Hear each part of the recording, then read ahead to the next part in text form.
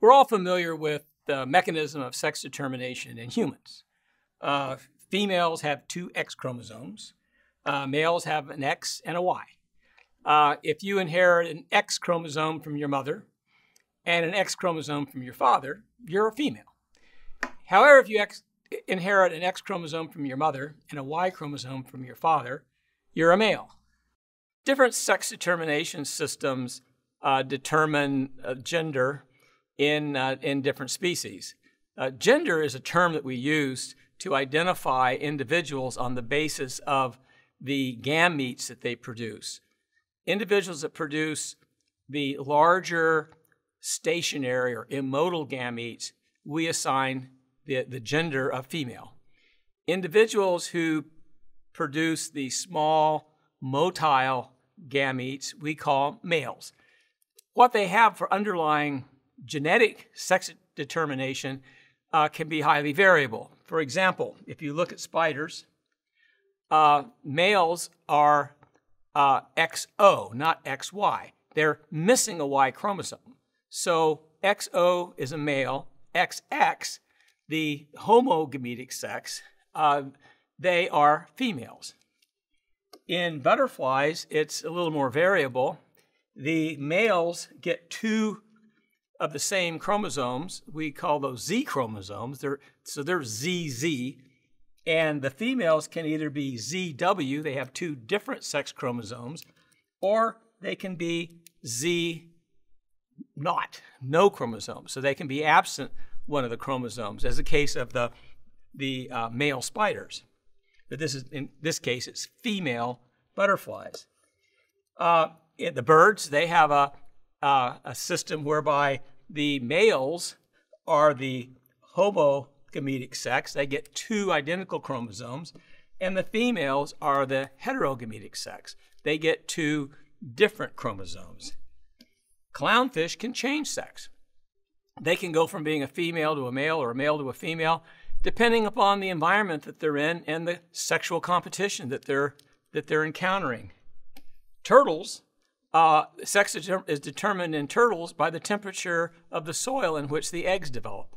So it's a completely external signal that determines whether they develop into a male or a female. In 1945, Johannes Gertsen proposed that male honeybees have no fathers.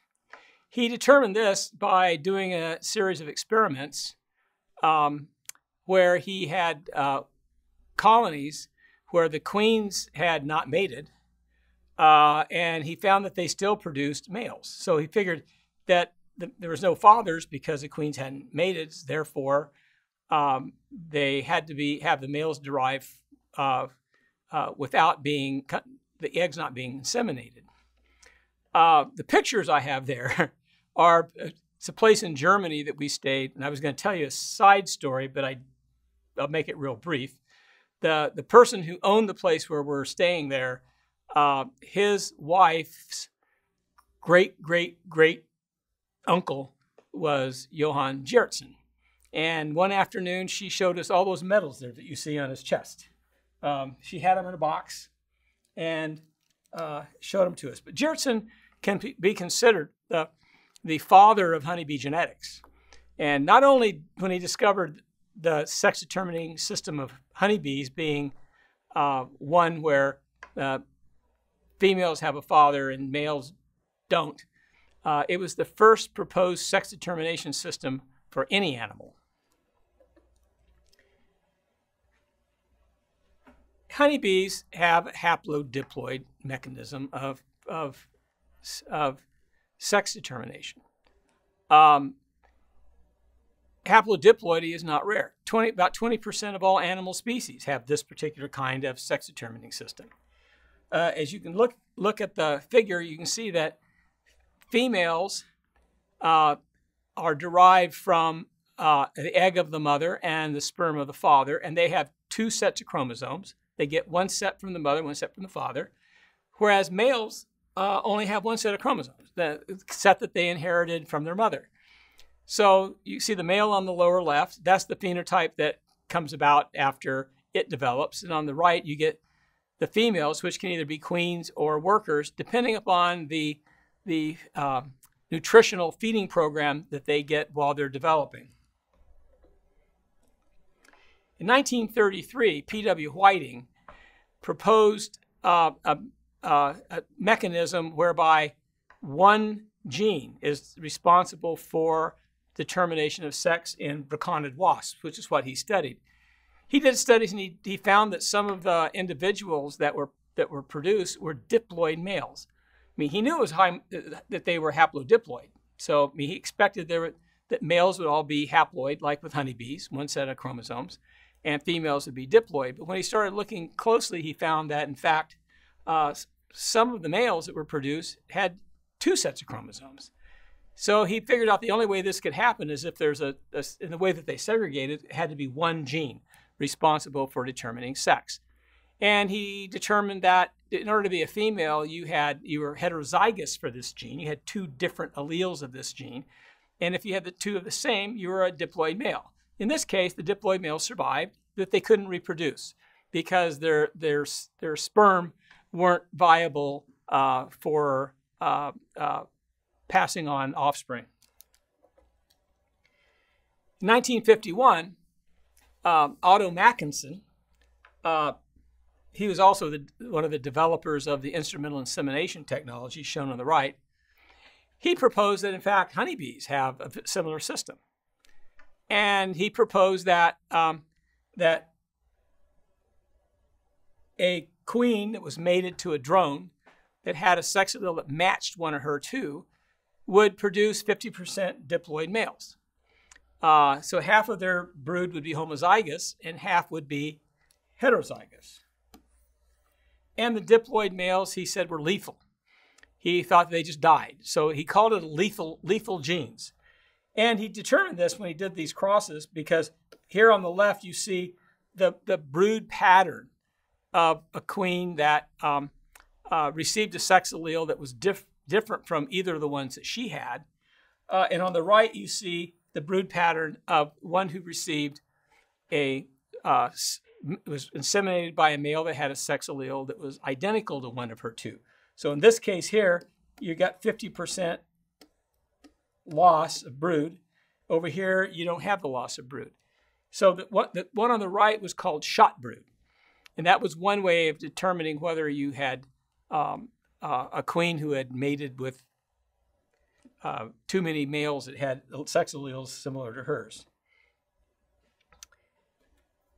So then he went on and showed that if you look at this series, that there's a whole series of alleles. He called it a lethal series of alleles. On the left, you have this queen. She has X1, X2. Those are her two sex alleles. They're different. She's heterozygous. And she mated with a male that's an X1 male. So with the X1 male, if you look down at the bottom here, it's homozygous, produces diploid males. She also mated with X3, X4, X5, say. And if you look at the offspring that are derived from them, they don't produce diploid males. So he looked at this and he determined there's got to be a whole set of these different alleles in some sort of an allelic series. But again, he called them lethal. It was a lethal series.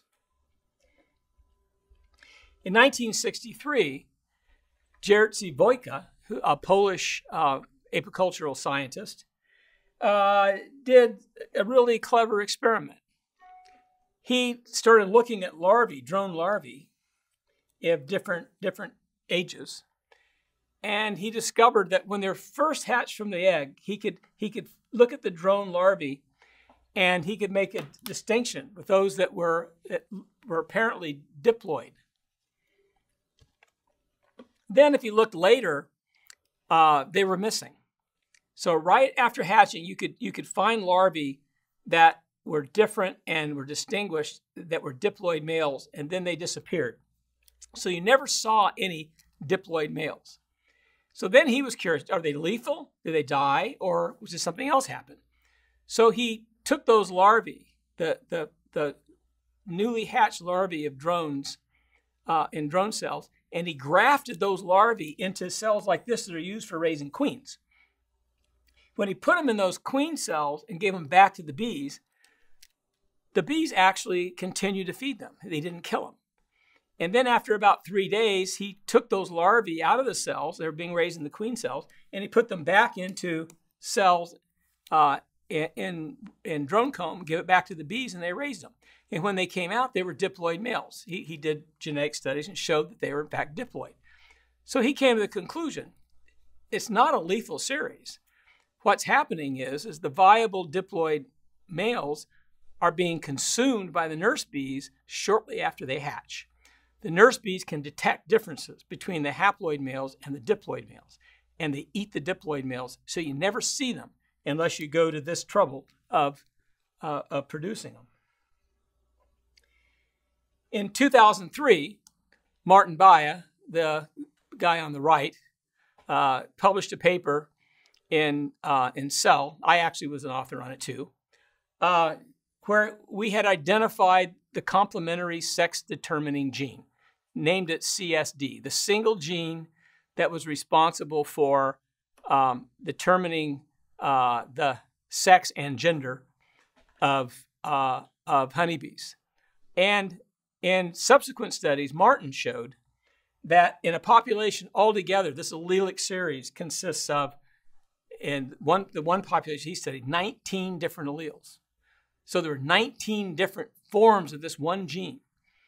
And in combination with each other, he found that there were 171 active combinations of these 19 different sex alleles.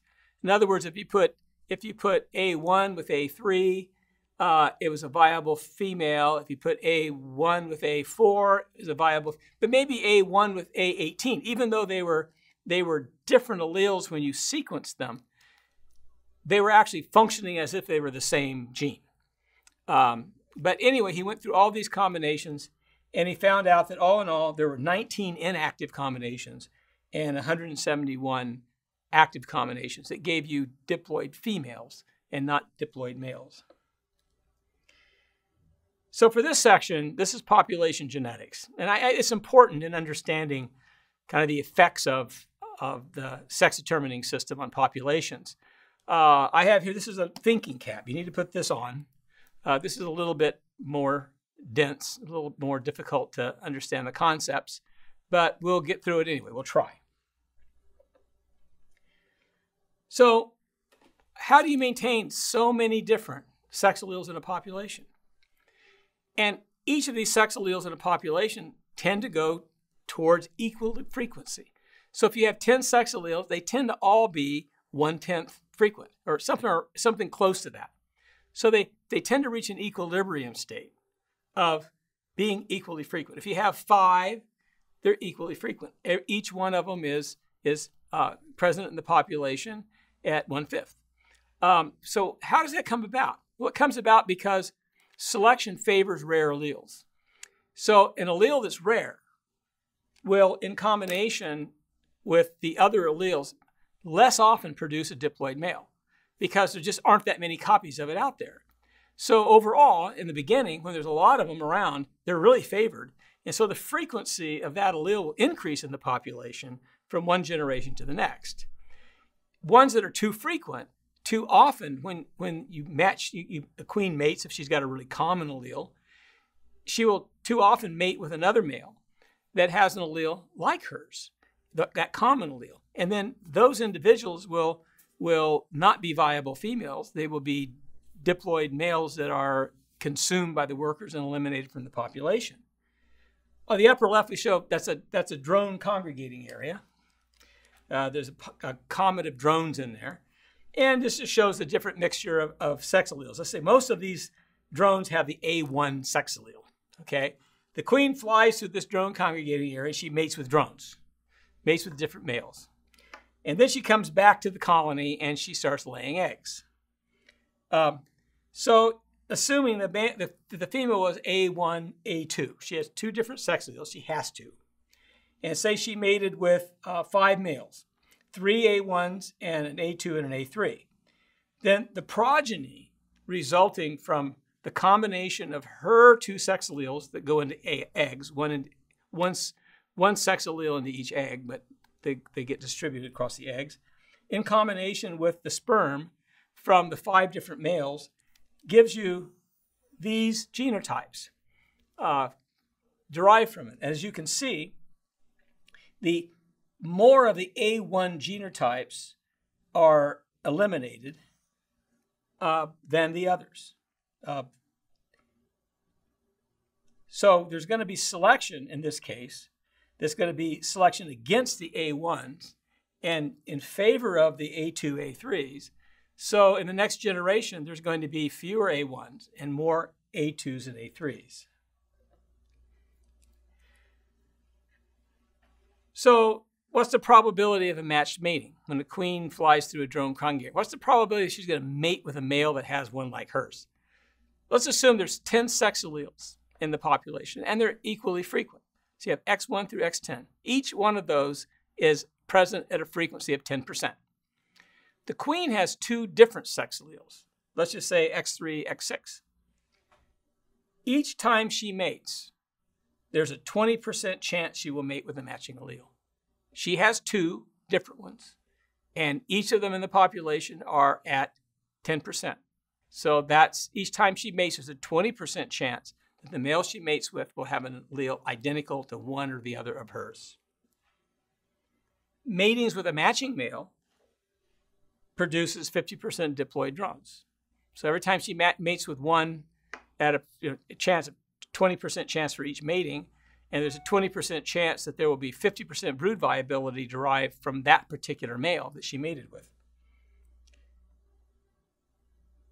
So if she mates one time, there's a 20% chance that she will lose 50% of her viable brood due to homozygosity at the sex locus.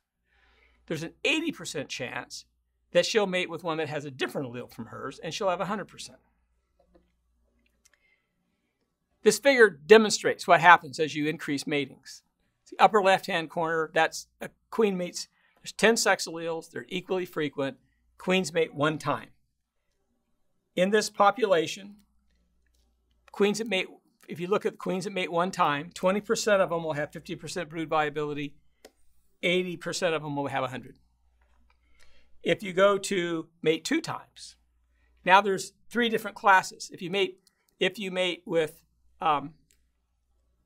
2 males that have matching alleles to yours, the probability of that is relatively low. If there's 3 matings, you would have 50% brood viability. If you mated with one male that has a matching allele and one male that doesn't, you're going to have 75%. That's a little higher probability. And if you mate with 2 males, neither one of which have an allele that matches one of yours, then it's a probability of 60-something%.